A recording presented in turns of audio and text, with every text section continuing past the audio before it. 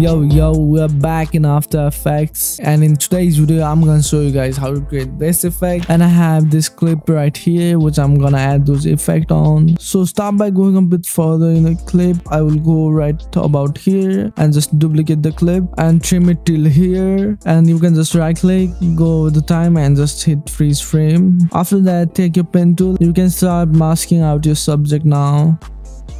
After you're done masking, select this tool and just put your anchor point in your subject like this. After that, hit S to bring up the scale. Hit the stopwatch in there. Go a bit further like about here, and you can just scale this up like this. Yeah, and you can just F9 to easy ease those keyframes. Go over to graph now, and you can create a graph similar to this, and like that you will have an animation like this. You can turn on the motion blur if you haven't already. Now hit T to bring up the opacity and hit the stopwatch in there. Hit U to bring up your scale keyframe tool and go over to the last scale keyframe and just put the opacity on 0. So we'll have a fading out animation, as you can see. I'll go over the last and just trim it like that. Now we can add some effect to spice it up. So I will start with levels, and you can just push the shadows, midtones to like about here, and this will make it look like really saturated. So we're gonna add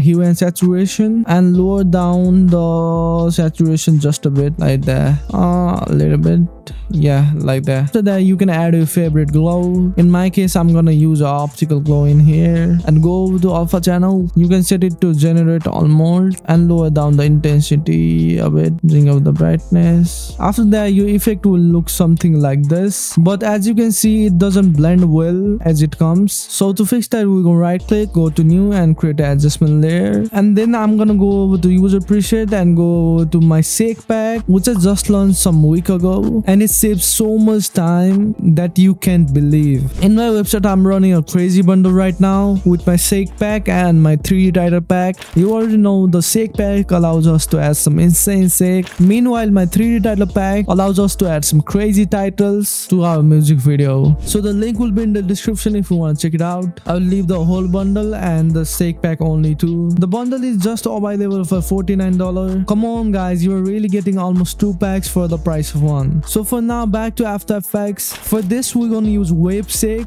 So let's just drag and drop it onto an adjustment layer, open up the keyframes and line it up, and you can already see this looks so dope. And make this wave a little smaller like that, and it's that easy to add shakes. I'll show you one more just in example. Let's just create one more adjustment layer. In here we're gonna add like distort shake 3. Let's try it on like that. Damn, this looks so hard. So the possibilities are endless with this pack. So let's just delete it for now, and let's just use the wave shake.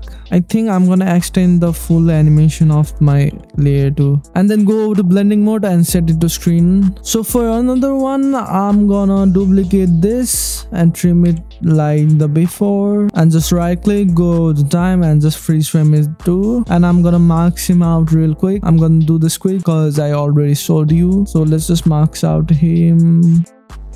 So from this layer, I'm gonna just copy these keyframes of scale and opacity and paste it right here, and I'm gonna place anchor point right about here too, and we're gonna also copy all of these effects into this layer like that. Copy this adjustment layer too, bring up the keyframe and just line it up with another hit right here, and I'm gonna add last one in him like right about here. Yeah, so let's just duplicate and just trim it till here and do the same thing. Added all the effect on there, so I'm gonna just copy this adjustment layer, bring up the keyframe and put it right here to right here. Yeah, so I think I'm gonna select all of these, move it a bit further because I think it's a little too quick, and just extend the end of it like that. I'm gonna play with the opacity keyframes of this. After that, we are almost done, but I'm gonna add levels into my background. Hit the stopwatch in there, go a bit to the last, and you can just push boost the levels like that, like about here, and add like hue and saturation. Go over the beginning keyframe, hit the stopwatch in there, and go to end and lower down the saturation for sure. Then I'm gonna create an adjustment layer, add a flicker, bring up the amount a little bit. Then I'm gonna create a null object real quick and select all of these and parent it to there. Put the anchor point in here, and I'm just gonna animate the scale to like that. You don't really have to do this. I'm just doing it to add some finishing touches, you know. These shakes are really the sauce. So after all, my result looks something like this. So hope you like this video. If you like this video, hit the like button and subscribe for more videos like this. You can follow me in Instagram. I upload some reels in there. And yeah, see you in next video. Peace.